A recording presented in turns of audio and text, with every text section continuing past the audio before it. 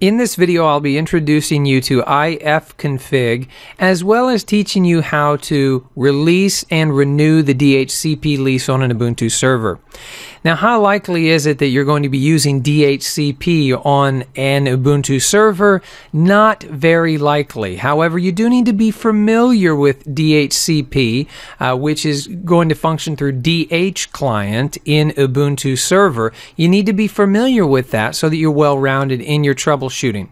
So the first thing I'll show you is ifconfig, which is the equivalent of ipconfig if you're familiar with Windows-based networking. This is going to give you similar output to ipconfig.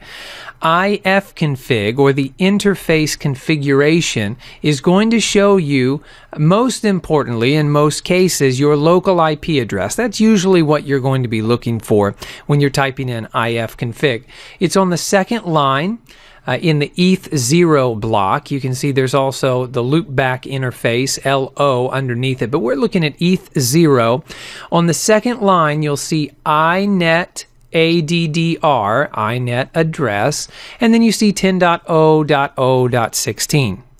This is your local IP address. It is your IP address on the local network. And we can use this in a variety of ways, whether we're trying to specify a static IP and we want to make sure the server has that IP. If we're trying to address IP conflicts and we want to make sure that our server does not have a particular IP address. So it's always important to be able to find your IP, and you do that with ifconfig, IF for interface. Now with DHCP, Ubuntu's using DH client. So right now my machine is using DHCP for its network connection.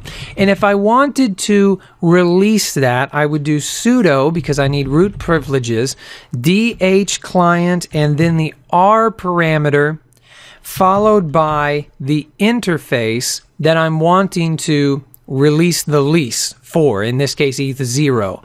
So ETH0, sudo DH client, the R option for release ETH0.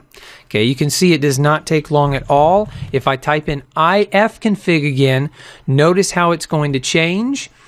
Now I no longer have an inet address. You see, I have an inet 6 address, but I do not have an inet address. I don't have an IP address right now, not an IPv4 IP address anyway.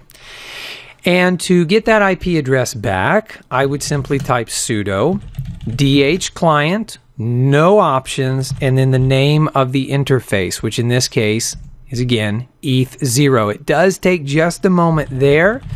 We can type in ifconfig to see that it was successful, and of course it assigned me the same IP address. Why shouldn't it? Because nothing's really happened with my router or any devices being added to the network. And I once again have an inet address, an IP address of 10.0.0.16. So that is how you release and renew a DHCP lease on an Ubuntu server. Again, if you're familiar with Windows networking, on Windows it's ifconfig release, like that. And then if you want to renew, ifconfig renew.